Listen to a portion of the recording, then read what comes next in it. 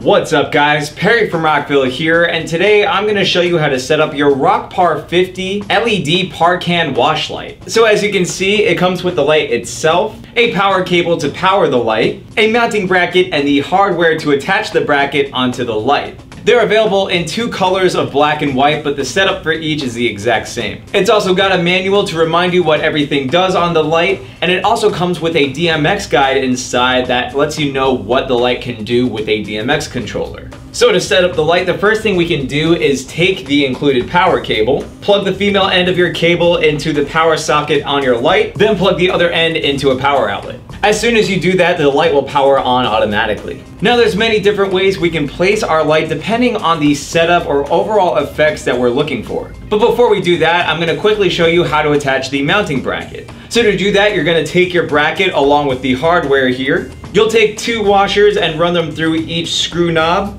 Then you can take each screw knob and run them through the holes on each side of your bracket. You're then going to take the other washers and run them through the other side of the screw knobs. Then you'll take your bracket and line it up to these screw holes on each side of your light.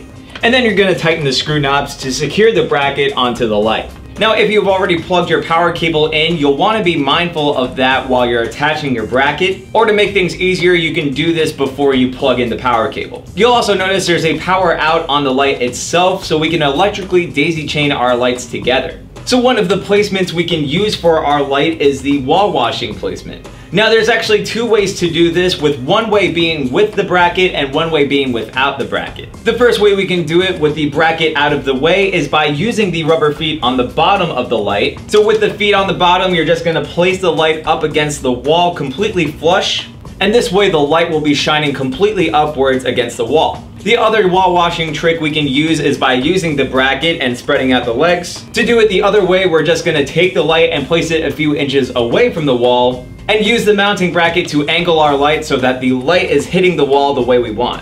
Now another placement that uses the mounting bracket is for mounting our light onto a truss. To do that, we'll also need a lighting clamp like our very own LC70. We're going to take this bolt out from the bottom of the lighting clamp, run it through each hole of our mounting bracket, but you also may need to pinch these arms together in order for us to screw it back on. From here, we can loosen this butterfly screw to open up the clamp, line it up to an open spot on our truss, and tighten the butterfly screw to secure the light onto the truss. Now you can also use these steps to light up a DJ facade, but you want to account for the size of your DJ facade so you'll know how many lights you'll need in order to fully illuminate the facade. Now the last thing I want to go over is placing the light into your totem stand. To do that, you might want to take off the mounting bracket because you won't need it for this setup. Then from there, you're going to want to lift up the scrim of your totem stand, place your light right on the bottom, and then bring the scrim back down. Once you have your light placed the way you want, you can use any of the available modes or functions for the setup that you need. So to access any of these modes, you're going to look at these buttons here underneath the LCD display. First, you'll see this mode button here, which allows you to switch between the different modes available. Right next to that, you have the up and down buttons to cycle between the different settings. And then we have the enter button to save our changes. So let's go through all of these different modes right now. So first up, we have the 3-channel DMX mode, which allows us to use 3 channels with our DMX controller. And then from there, we can use the up and down buttons to set the DMX address in this mode. And then we can press enter to save our changes. After that, we have the 6-channel DMX mode, which allows us to use 6 channels on our DMX controller. And from there, we can use the up and down buttons to set the DMX address and press enter to save. Later on, we're going to go over the difference between the 3-channel and the 6-channel mode. Next, we have the color change mode, where the light will automatically cycle between different colors. On this mode, we can use the up and down buttons to set the speed of the color change. So for example, if I use the up button, you'll see that the color changes a lot faster. And if I use the down button, we can slow down the color change. Then from there, we can press enter to save. The cool thing is, after we press enter, the light's gonna remember the last save we made. So if we were to unplug the light and plug it back in, it's automatically gonna go to the last mode that we press enter with. Next up, we have the color fade mode, where the light will fade between each color. And just like in the last mode, we can use the up and down buttons to set the speed of the fade. So if I use the up button, we can make it faster. And if we use the down button, we can make it slower. Next, we have the color strobe mode, where the light will strobe between each color. We can use the up and down buttons to set the speed of the strobe, and the enter button to save our change. Next up, we have the sound mode where the light will automatically change as it picks up sound. As you can see, it's changing color by picking up my voice, and even if I clap, you'll see that it changes as well. Next, we have 3 different modes for the red, green, and blue LEDs, so we can make a fully customized color. So for example, we have the red LED mode here. So from here, we can use the up and down buttons to set how much red comes through. So if I hold down the up button, you'll see that more red comes through our light. Then I can press enter to save it. Then I can press the mode button to go to the green LED mode and do the exact same thing and set how much green I want to have come through. Press enter to save, and then press the menu button to go to the blue LED mode. Use the up and down buttons to set how much blue I want to have come through. Press enter to save. And now, as you can see, we have a fully customized color. And with that customized color, we can press the mode button to enter the strobe mode. From there, we can use the up and down buttons to set the speed of the strobe and press enter to save. Next up, we have the color pulse mode where the light will pulse between each color. From there, we can use the up and down buttons to set the speed of the pulse and press the enter button to save it. Now, another way we can control our lights is by setting them up to a DMX controller. So to do that, I'm gonna need some DMX cables. I'm gonna take the male end and plug it into the DMX out on my controller. Then I'm gonna plug the other end into the DMX in on my first light. Then to set up another light in my chain, I can take another DMX cable, plug the male end into the DMX out on my first light, then plug the other end into the DMX in on my next light. And if we wanted to set up more lights, we're just gonna follow these steps all the way down our chain. So the next thing we can do is set up the DMX channel mode and the DMX addresses on each of our lights. Now there are 2 different DMX modes we can use between 3-channel and 6-channel mode, and using one or the other just depends on how much control you want to have over your lights. So for example, the 3-channel mode only gives you the basic control between the red, green, and blue LEDs, and the 6-channel mode allows us to control these colors along with the other modes and functions for our light. So if you wanted to set up the 3-channel mode, you're just gonna press the mode button until you get to the A00 setting.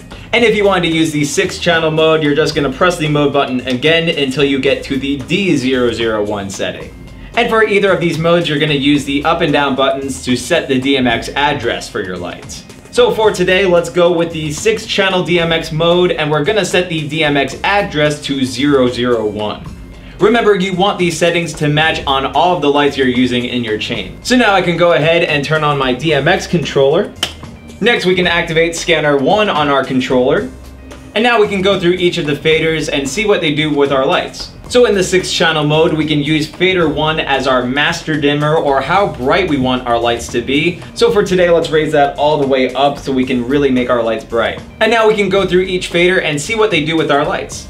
Next up, we have fader 2 that will control the red LEDs. So the more I raise fader 2, the more red you'll see coming through. Then we have fader 3 to control the green LEDs, and fader 4 to control the blue LEDs. Next up, we have fader 5 to set our lights to any of the modes available.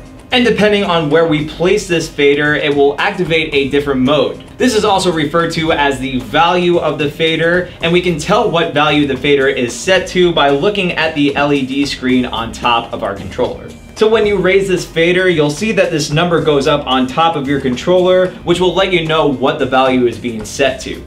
Let me show you an example real quick. So if I raise fader 5 anywhere from 51 to 100, the lights will go to the color change mode. Then from there, we can use fader 6 to control the speed of any of these modes. So the more I raise fader 6 on the color change mode, the faster you'll see the colors cycle. If you guys get confused on what the faders do in the 3-channel or 6-channel mode, you can always refer to the DMX guide that's in your manual that comes included with your lights. Now, if you have a wireless DMX controller like the one we have right here, you can also get these wireless DMX receivers called the DMX WREs that plug right into your light so we can have a completely wireless setup.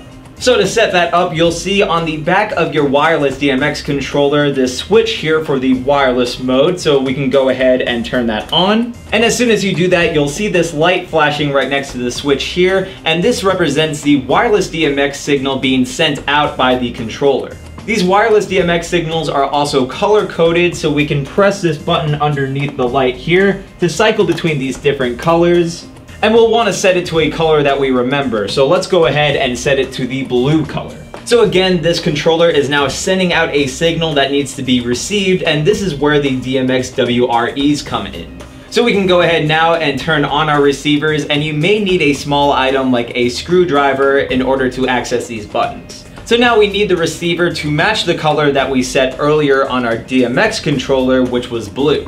So to do that, we'll use this button here on the side of our receiver, and again, you'll need a small screwdriver to access this button. So we're gonna press this until we see the blue color show up on the receiver. And as soon as we do that, you'll see that the receiver is flashing green while the controller is flashing red, letting us know that they're connected and communicating. Don't forget, you'll want to do the same exact thing on your second receiver here. So next we can take our receivers and plug them into each of our lights. Then we can set our lights to the same DMX address and mode.